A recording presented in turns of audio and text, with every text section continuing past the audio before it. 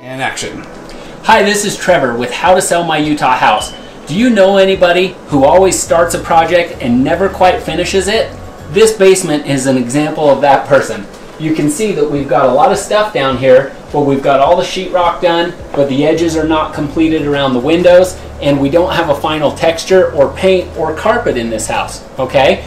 So when somebody has a basement like this and they want to sell their home, this can feel like a big job because the sellers thought they had to finish it all before they could sell their home. I'm going to show you the work that we can do so that you don't have to in order to sell your house. We have an unfinished storage room, lots of food storage though. We have a fairly new furnace and an air conditioner that are all in great condition.